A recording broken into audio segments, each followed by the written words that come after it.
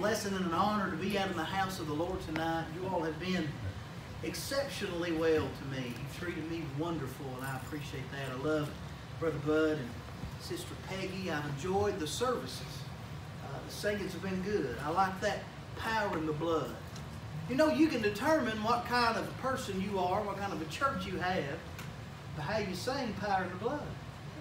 You know that? You can figure out if you are cityfied and you say power, or you can figure out if you're countrified and you put them pears in the blood. And you all have it about in between. Amen? It's good to be in the house of the Lord. It is. The Lord has met with us, hadn't He? He's promised to do that. I'm glad to know wherever 2 or 3 are gathered together in His name, He'll be in the midst. Amen? Amen. Take your Bibles, please. Turn to Hebrews chapter number 2 while you're finding your place. I want to thank the Gracers for being here tonight. I have missed these folks, and I'm honored and privileged to pastor Grace Baptist Church. Appreciate them for being here tonight. Love you guys and you gals. Hebrews chapter number 2. I want to begin reading in verse number 1 tonight. Hebrews chapter number 2, verse number 1. Now, as you find your place, let me say, the book of Hebrews is written to a scattered population of Jewish Christians who knew nothing at all about grace other than that they'd been saved by. They'd been redeemed, and they kept wanting to go back to the law. And can I tell you, it's hard to mix grace and law. Amen? And I thank God we're living in the dispensation of grace. We're living in the time of a church age. And the writer here is encouraging these people just to go on. Go on in Jesus. He's the better sacrifice. He's the better mediator. He's the better high priest. He's the author of a better covenant. And that's what you find all through the book of Hebrews. You find a book of encouragement to go on and to keep on keeping on and to really press toward the mark, to be all you can be in Jesus, because He's the greatest of the greatest, the highest of the highest, and the holiest of the holiest. And I'm glad to know that even though I'm not perfect right now, I can strive on to perfection, and one day I will be perfect in a glorified body because of the God-man Jesus. Amen. Amen. Hebrews chapter number 2. I better read or I'm going to start preaching. Verse number 1, God's Word says this: Therefore, we ought to give the more earnest heed to the things which we have heard, lest at any time we should let them slip. For if the word spoken by angels was steadfast, and every transgression and disobedience received a just recompense of reward, how shall we escape if we neglect so great salvation, which at the first began to be spoken by the Lord, and was confirmed unto us by them that heard Him? God also bearing them witness, both with signs and wonders, and with divers miracles, and gifts of the Holy Ghost, according to His own will. For unto the angels hath He not put in subjection the world to come, whereof we speak. But one in a certain place testified, saying, What is man, that thou art mindful of him? Or the Son of Man, that thou visitest him? Thou madest him a little lower than the angels. Thou crownedest him with glory and honor, and didst set him over the works of thy hands. Thou hast put all things in subjection under his feet. For in that he put all in subjection under him, he left nothing that is not put under him. But now we see not yet all things put under him, but we see Jesus, who was made a little lower than the angels for the suffering of death, crowned with glory and honor, that He, by the grace of God, should taste death for every man. Let's go to the Lord in prayer. Father, Lord, thank You for this passage of Scripture. Thank You that our hearts can be encouraged, that we can be all we can be in the excellency of Your Son, Jesus. Now, Father, Lord, I know I have not always fought an excellent fight, but You've called me to an excellent fight. I've not always lived an excellent life, but I have that abundant life of excellence that I can experience and that I can live. Lord, help us to shift tonight from the mundane, from the status quo, from just the normal to that abundant life. Help us not just to survive, but help us to thrive. And Lord, remind us that we're salt of the earth and we're light of the world. And God, I pray that every one of us will grab a hold of your will tonight. And we'll say yes. And we'll do it all the days for the rest of our lives. I pray for this church. I pray, Lord, you'll send a great revival to our souls. Continue to fan the flame that's already been ignited in our heart so that it may spread and combust and continue to reach others. And I pray for Brother Bud and Sister Peggy and ask that you would bless them, Lord, as they leave here. No, God, I pray that souls will be saved because of the preaching of the Word of God. Now go with us, God, lead and direct us, hide me behind the cross, and use me tonight as your minister. For we ask these things in the strong and wonderful name of your Son, Jesus. And amen. Amen. Here in Hebrews chapter number 2, we start off with the word therefore. And anytime you read the word therefore, you have to stop and ask why it's therefore. And what therefore is it is something that ties together what has already been said with what is getting ready to be said. And so notice what the author says here. I believe it was Paul. Some will disagree with that, but I'll reference the author tonight as the Apostle Paul. He says, therefore we ought to give the more earnest heed to the things which we have heard, lest at any time we would let them slip. I think it's interesting how the Holy Spirit is using him to strike the attention of the reader and of the listener of this letter. He didn't say we ought to just give heed. He said we ought to give earnest heed. And he just didn't say earnest heed. He said we ought to give the more earnest heed. What's he talking about? Well, obviously it's something very important. Amen. He has just told them something that is so important that's going to help them be able to do what he's told them they need to do in chapter 2. So in order for us to understand the context, and that is premium and necessary as students of the Bible, we got to find the context unless we proof text. Amen? We got to go back to chapter number 1. And he's saying, because of what I've told you in chapter number 1, because of what I've said to you, because of what you've read, you've got to hold on to these things. You've got to get a grip on these things. And that's what he's talking about. He says, don't let them slip. Do you believe we're living in a time where we are guilty of letting some things slip? Amen. You see, we've been given some very weighty and heavy and important doctrines. And sometimes we just let them slip through our fingers. Sometimes we just let them go to the wayside. And sometimes they'll go so long that we can mention these doctrines in church that come from the Bible, the preserved, inspired Word of God. And it's like nobody knows what we're talking about. It's because we've not held on to them. We have not endured sound doctrine. We have not earnestly contended for the faith. And that's important. That's what we need to do in these last days of the last days of this nasty now and now. We need to lift forward the bloodstained banner and go ye therefore with the truths of the Word of God. Why? Because we are His church, and the church is the pillar and the ground of the truth. Amen? I'm glad the church isn't going under, it's going up. Why? Because upon this rock I will build my church, Jesus said, and the gates of hell shall not prevail against it. What kind of rock was he talking about? He was talking about himself in the fact that he's God, and he came and he bled and he suffered and he died and he rose again. Hey, the truths of the Word of God and the truth of Jesus and the glorious light of the gospel will make a difference in this world. It'll change lives and it'll salvage sinners. Amen. And so we got to get a grip on these things. We got to hold on tight. What's he talking about in chapter number 1? Let's go back, look at verse number 1. God. That's an important way to begin a book, isn't it? God, capital G, capital O, capital D.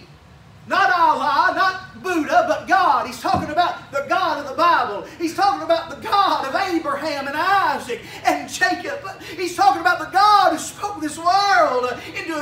substance by the power of His Word.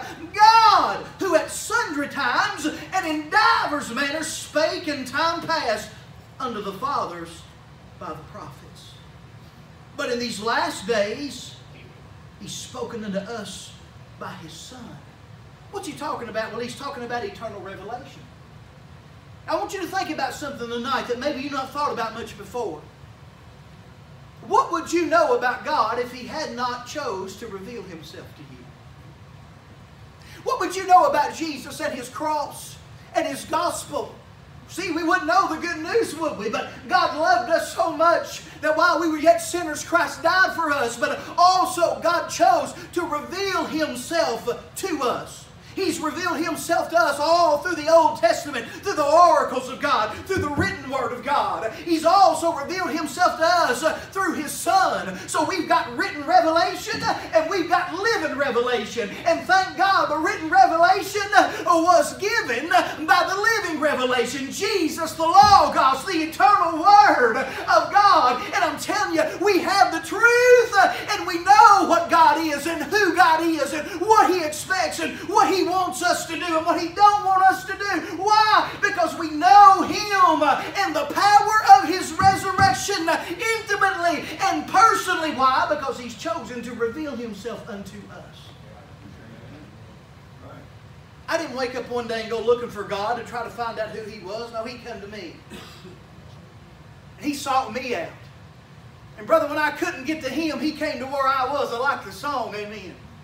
And I'm glad to know that God so chose to show me who He was through His written Word, but also through His Son.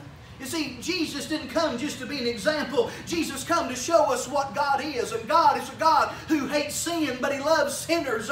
And Jesus came to bear the weight of the sin of the world and die for it on the cross as the perfect, supreme, ultimate sacrifice, and to rise again by the power of God so that men and women and boys and girls could be redeemed, could be salvaged, could be set free, could live. Hey, tonight if you're hungry, He's the living bread. If you're thirsty, He's the living water. If you're lost, friend, He's the one that points the way to the Father. If you're dead, He's the resurrection and the life. There's nobody like Jesus tonight, amen. Oh, nobody like Jesus. And so He talks about eternal revelation. Verse number 2, He says, hath in these last days spoken unto us by His Son, whom He hath appointed heir of all things, by whom He also made the worlds. He's talking about epic creation. Not only eternal revelation, but epic creation. You see, we'll never believe John 3:16. We'll never believe Ephesians 2:8 and 9. We'll never believe all these wonderful verses about salvation if we don't believe Genesis 1:1 and the rest of that chapter. See, I'm glad to know that God began this world. God spoke this world and framed this world by the power of His Word. And it was epic. It was His creation. We are His creation. Don't let that slip. Don't let epic creation slip. Don't let eternal revelation slip. And then you read the rest of chapter number 1, and he talks about the excellency of Christ. And friend, can I tell you, we can't make too much about Jesus. We can't preach too long about Jesus. We can't sing too much about Jesus. We can't teach too many lessons about Jesus. We cannot proclaim the name of Jesus enough in this lost and dying world, in this dark day in which we live. Friend, I want you to know it's about Jesus. It's in Him that we live and we move and we have our being. It's about Him in the church. He's to have preeminence in the church. It's about Him every day that we live, where we work and what we do and how we do it. It's all about Christ. And the main thing is to what? Keep the main thing the main thing. And the main thing is the message of Jesus, the good news of the gospel. And so he encourages these Christians that don't know a lot about grace, these Christians that don't really understand yet how they're supposed to live and what they're supposed to do. He says, get a hold of this in chapter number 1. Don't let it slip. Get a good grip on it. You need to realize that God loves you so much He revealed Himself to you. You need to realize there's a purpose. You were created by a divine purpose. And you need to realize there's no one better and never can there ever be than the Lord and Savior Jesus Christ. And once you get a hold of these things, then what should you do? So he commands them to get a grip. Verse number 2 of chapter number 2. For if the word spoken by angels was steadfast, and every transgression and disobedience received a just recompense of reward, how shall we escape if we neglect so great salvation? So he's telling you, if you let these things slip and you don't get a grip, judgment day's coming. Amen? Now, I know that's not a message anybody wants to hear, but that's a Bible message, amen? The Bible says it's appointed once unto man to die, and after this, the judgment. And I'm telling you, there's going to be a judgment for the saved, and there's going to be a judgment for the lost. Praise His holy name that I will not be judged at that great white throne judgment, Brother Bud. I'll be a witness. I'll be there and seeing the great judge judge those that's rejected Him as He cast all into the lake of fire from hell. But I'm telling you, there's going to be a judgment for believers much, much earlier than that. And the Bible says that when the trump of God sounds, we're going to be called up in the air. And our bodies are going to be changed. And it's going to take place in the moment of the twinkling of an eye. And so shall we ever be with the Lord. Guess what's going to happen right then? We're going to be judged. And it's not a judgment of sin. You know why? Because my sin was judged to Jesus on the cross more than 2,000 years ago. And I am justified. You know what that means? That means just like I never sinned. I can stand before God one day just like I've never sinned, and just like I never even had a sinful nature, just like the Lord Jesus Christ. Why? Because I have exchanged my sin for His righteousness. I've done that by faith when He saved me. What an exchange. And then He makes this piercing statement. How shall we escape if we neglect so great salvation? Which at the first began to be spoken by the Lord and was confirmed unto us by them that heard Him. So He first tells us to get a grip, and now He's telling us you've got to grow. Amen? Get a grip, but then you've got to grow. Now here's the way a lot of preachers preach this passage of Scripture. If you don't get saved tonight, you neglect salvation, you're going to die. And you're going to burn in hell. Now, you can do that if you want to. You'll hear them say, oh, if you put off salvation too long, you've neglected. But really, that's rejection, isn't it? Right. You see, He's not talking to lost people. He's talking to saved people. So there is a possibility for saved people to neglect not just salvation, not just great salvation, but so great a salvation. Can you say amen to that? Isn't it a great thing to have so great a salvation?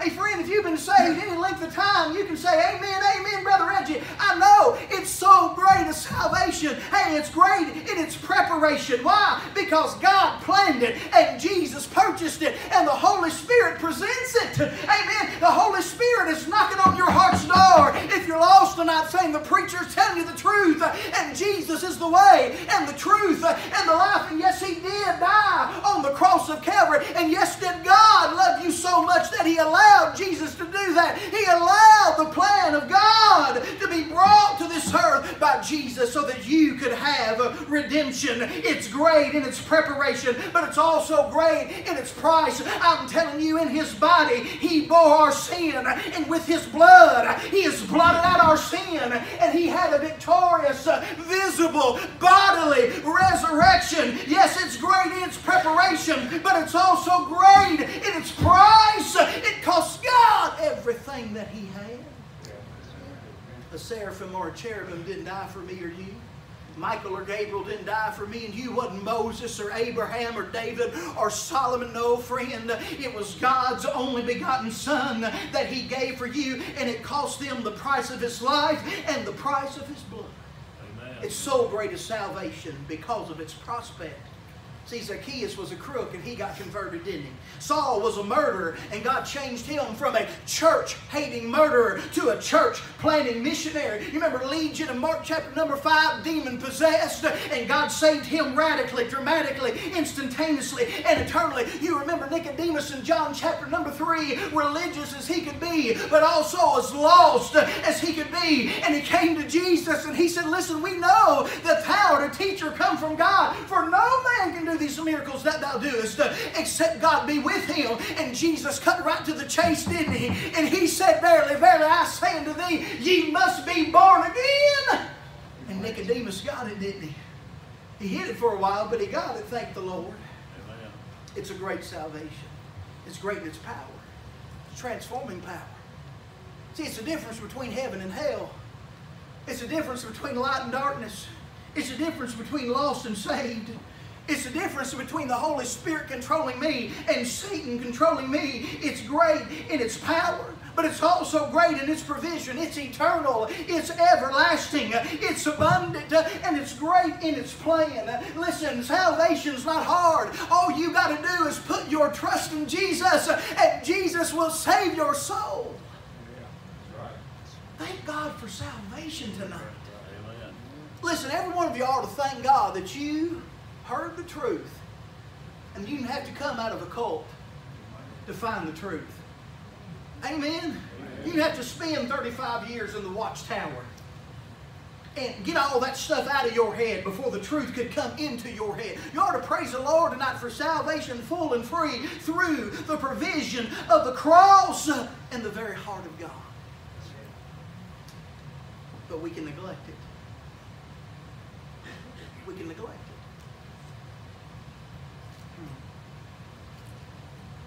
Let me ask you a question.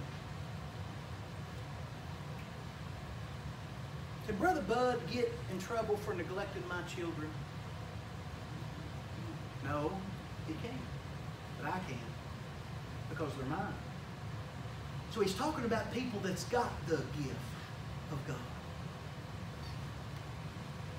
You see, here's what I'm afraid of. I'm afraid that good people that come to church every time the doors are open, and they try to read their Bible every day, and they even have somewhat of a consistent prayer life, can still be guilty of neglecting their salvation.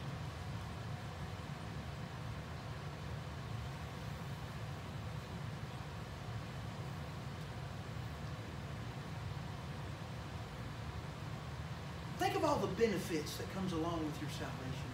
Amen. You know what we do sometimes? We get this uncontent mentality. And listen, Paul said that in every situation and everything that we should be content in Jesus. And he didn't write that from an island, laying on a sandy beach shore, getting a suntan, drinking a big cold bottle of water, did he? Sipping on some sweet tea. No, he wrote that from the inner prison of a jail cell. And here's what we do so many times. We'll say, oh, if I could just get that promotion, then I'd be happy. If I could just get that woman or that man in my life, then I'd be happy. If I could just get that new car, or that new shotgun rifle, or a four-wheel drive, then I'd be happy. And you know what?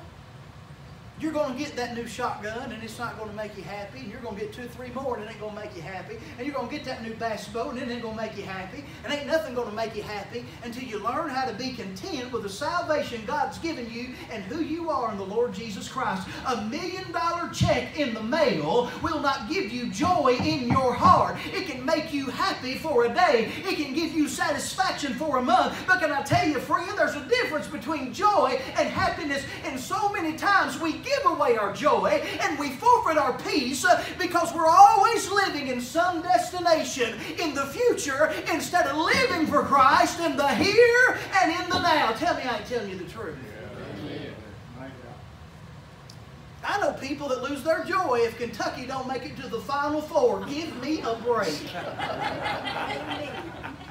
I like them as much as you do, but listen, it ain't going to change my day. It ain't going to cause me to lose sleep at night. It ain't got nothing to do with my Savior. He's on the throne and He's in control. And can I tell you what He's done in my heart? No one can reverse it. No principality or power, not even the devil himself, can do anything about it. And we begin to get discontent with where we're at and what's going on. I looked at my wife several times and I thought, man, if we could just get us a place. And I say, sorry, Lord. Sorry, Lord. I know you've got us a place. You got us a place. I've got to be content where I'm at right now in you, or I will not be content in you when I get to that place. Amen? Amen. And you know, when we get discontent, we get very unthankful. And instead of saying, oh, thank you, Lord, for allowing me to go through this trial and obstacle, we say, why did you allow me to do that? Why did you allow this to come to my life? Lord, you know I go to church, and you know I read my Bible, you know I tell my neighbors about Jesus, but Lord, I'm doing everything I can. And it seems like this is unjust. It seems like that this shouldn't be happening to me. And I don't understand why I have all these trials and tribulations. But my neighbor don't ever darken the door of your house. He denies your very existence, but it seems like everything's going good in his life. And he's got more money in the bank account than I do, and he's got a newer truck than I do. And it seems like all of his troubles it's not my troubles. Oh, God, I don't understand. See, the devil's got a way of deceiving us. You got something in your heart that he don't have and might not ever have, unless you stop neglecting your salvation and share it with him. Amen. And we get discontent, then we become unthankful, and then you know what happens? We get discouraged. We get so discouraged that we can come to church and the Word of God doesn't bless us anymore. We can hear the songs of Zion and they don't stir our hearts anymore. God can show us something from His Word and don't even change our life or excite us anymore. If we're not very careful, we can neglect our salvation. And then if that happens, guess what? We're not going to grow. And if we're not growing the way we should, we cannot glow as lights in this world the way that God wants us to. Yeah. Now, I would have rather bragged on Jesus tonight and rode off into the sunset. But this is the message. I dare say that preachers have been guilty of neglecting their salvation.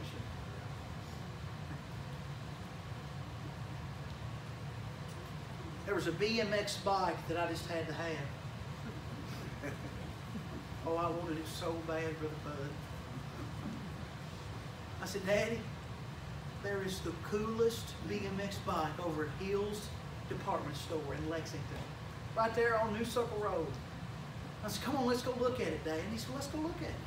I went and I showed it to him. Told him all about it. I even memorized parts of the specifications on that thing because I just had to have that bicycle. He said, looks like a good one. Let's go. Get in the car. Yes, sir. And I thought, well, I'm going to get A's on my report card. That very seldom happened. And I studied and I studied and I tried to be the best little student that I could. And I done everything the teacher told me to do. And I even done extra than what she told me to do. And that report card come home and all A's. First time that ever happened. No one in Evan. Much higher standard for you than me. You don't do as I do, you do as I say. Amen. And I thought, oh, I'm going to get that bicycle. I'm going to get it. And I said, Dad, I got all A's on my report card. He said, it's about time. You've done it once now. We know you can do it. Keep it up. And I said, boy, Dad, I sure would like to go back over to Hills and look at that bicycle. He said, well, let's go look at it. We went and looked at it again and come back without it. And I was just in torture, and I had to have this bicycle, and I wanted it so bad. About a week later, I was sitting there, and Mom was bragging on me. He's been cleaning his room. He's been taking out the trash, and he's mowed the yard, and he's even managed to weed eat without killing my flowers. And I heard her. She said, you ought to take him and get him that bike. I didn't know she was setting me up. And I said, Daddy, I really would like to go get that bike. He said, go get the truck. I remember I run so hard to that truck. This is a little old boy. And I got in that old red GMC truck and shut the door. And there he come, Mike, and he leaned up against it and he said, "What are you doing?" I said, "I'm doing exactly what you told me to do, sir." Because I want to go get that bike. And he said, "Did you not see what you should have seen?" I said, "Did I not see what, sir?" He said, "Look right over there." And there it was. Oh, oh, oh, it's, woo! I got the Holy Ghost. Wasn't even saved yet. Oh, Brother Bud, I was so thankful for that bike. Yeah. And there it sat. And I hugged him so tight, and I hugged Mama so tight. And I got on that bike, and I rode it, and I rode it, and I rode it. And I went to every one of my buddies' houses, Mike, up and down Eden Court in Lexington, Kentucky. What do you want? Supper is over. I got a new bike. Come look at my BMX bike. And man, I was showing off on that bike.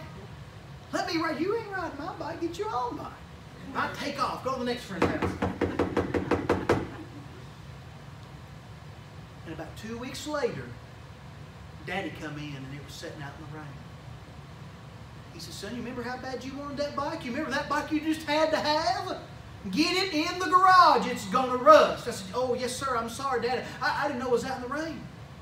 About 2 weeks later, it went from me leaving it out to the rain to where I just pull it up right into the driveway and lay it in the middle of the driveway. And every evening, my daddy come home with that old dump truck. He'd have to stop that dump truck and get out and move that bike and then get back in that dump truck and pull it into the driveway. Cars backed up down the road, horns a blaring, people letting him know that he was number one in a very ungood way, right? He said, "Reggie," he said, "I don't understand this. You wanted that bike, you had to have that bike. And you've went to leaving it out in the rain and now you're leaving it in the driveway. And I tell you what I'm going to do. I'm not stopping this dump truck anymore and picking your bike. The next time I come in and I find that bicycle in that driveway, I will run over it in this dump truck." "Yes, sir." I put it up. Do you know what's interesting? How quickly we forget when we're kids. Interesting how quickly we also still forget when we're adults. And I heard that dump truck coming in one day, and I heard him downshift it. Oh, and it was just such a vivid memory.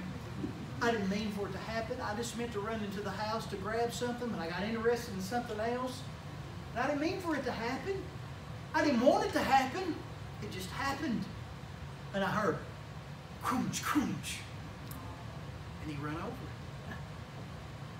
Now some of y'all are thinking, that's the meanest daddy in the world, but can I tell you that's the greatest lesson that he ever taught me in my life. Yeah. He didn't go and buy me another bicycle. I had to mow yards. I had to rake leaves to earn my bicycle. And through that whole lesson I was taught the cost of things and the responsibility I had to take care of such a great gift. Amen? Yeah. And some of us have been given far greater things than a BMX bicycle. We've been given a marriage and we're neglecting it. We've been given children and we're neglecting them. We've been given membership in a local New Testament Baptist church and we don't take it as serious as we should. We've been given a ministry. The ministry of reconciliation, where we tell people Jesus can save you by His rich royal crimson blood, and we very seldom ever tell anybody about that. But then it gets down to a personal level, doesn't it? To where we even begin to neglect our own salvation. Friend, can I tell you, that's not what God wants us to do. And so tonight, how do you know if you've been neglecting your salvation? Well, here's one way to know. If the things of God don't mean as much to you now as they once did in the past, you've neglected your salvation. If you're not as serious about Bible reading and Bible study as you once had been, you have neglected your salvation. When you wake up of a morning, if there's anything fighting for first place in your heart besides Jesus, you could be in danger of neglecting your salvation. Right. And so listen, we need to get a grip. Yes, amen, amen. Get a grip, get a grip, get a grip. That's the verse we all amen. But then we've got to grow. Do you know if this church is going to be what it needs to be, every one of us are members of the body in particular, and we've got to do what God has called us to do. And if one of us decides, well, we're going to take a day off, that's going to lead to a week off. It could lead to a month off. It could lead to the rest of our life off. And I promise you, friend, it will affect your family. It will affect Brother Bud and Sister Peggy. It will affect this New Testament church. And it's high time we take this thing called Christianity more serious than we take anything else in our life. You see, what some of us have forgotten is that we're not called and placed on this earth to sell fishing tackle. We're called and placed on this earth to be a representative of the Lord and Savior Jesus Christ. And if He gives us an opportunity to sell fishing tackle, then we use that as a platform to share Jesus. Right. Oh, friend, tonight I hope this message strikes you in the heart. I hope it rings true. I hope right now the Holy Spirit is showing you exactly where you need to tune up and recommit. See, that's what revival's about. Now listen, because we can neglect our salvation doesn't mean we should. And if you have neglected your salvation, it's not the end of the world. Jesus is gracious. Praise His holy name. Amen. And Jesus is so good at taking your past faults and your failures and your mishaps and your mess-ups and putting His grace to them and His power and forgiving you. And He can take your mess through time and make a message out of it, can't He? And He can make the rest of your life the best of your life. So just because you might be guilty of neglecting your salvation, making light of it, not taking it as serious as you should, doesn't mean that you're trapped into that. Doesn't mean that you've resigned to that. Doesn't mean that it's over. No, friend, tomorrow's going to be a new day. And I'm telling you, weeping may come in the night, but joy is going to come in the morning. And He's not the God of the past. He's the God of the present. He is the I am. We don't have a past tense Savior. We have a present tense Lord. And even though you've messed up and I've messed up and we're not perfect, He can make a difference. So tonight, all you got to do is just be honest with Him. Say, God, I need your help. I need your help. And Jesus to help you on me. Oh, let's not do our salvation like I done that BMX bicycle. Let's not do our salvation like we have let other things slip. Tonight, as we walk out those doors, that sign up there is true. You are entering your mission field.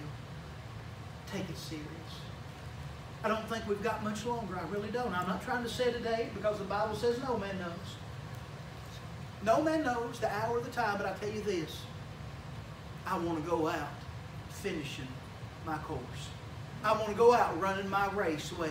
I want to go out fighting a good fight. Stand to your feet. Father, Lord, thank you.